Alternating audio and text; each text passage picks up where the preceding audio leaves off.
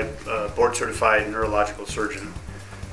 My undergraduate training actually was in aeronautical engineering, and then I went into medicine and finished my residency and training at Case Western Reserve University in Cleveland, Ohio.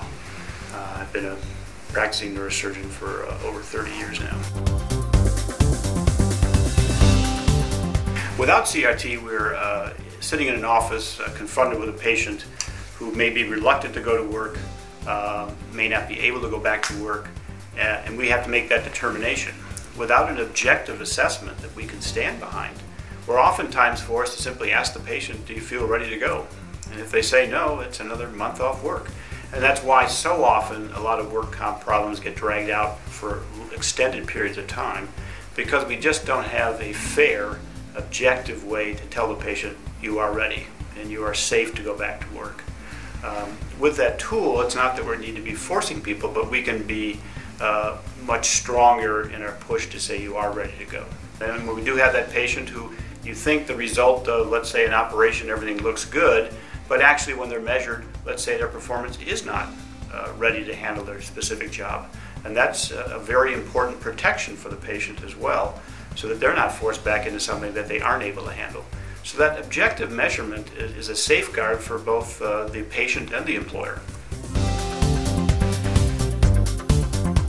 Well, a malingerer is someone who tends to embellish their problems, their complaints, is someone who obviously is not interested in returning to work, wants the time off, or maybe is looking for a bigger secondary gain in the financial part of this whole industry.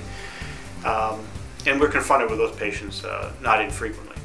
Obviously most patients are reasonable, well-motivated people who do want to get better and do want to go back to work.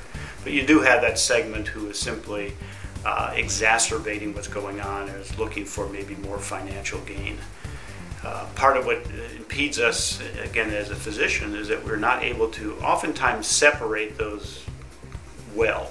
There are some people where their complaints simply don't make much sense, and you can kind of pick out that rare patient. But there's a group that you're unsure.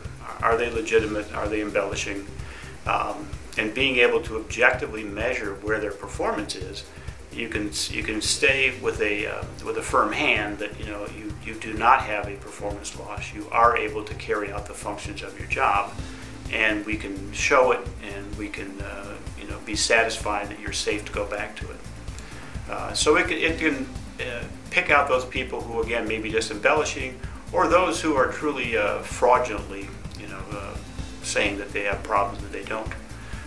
So those that are really trying to illegally game the system can be sorted out as well.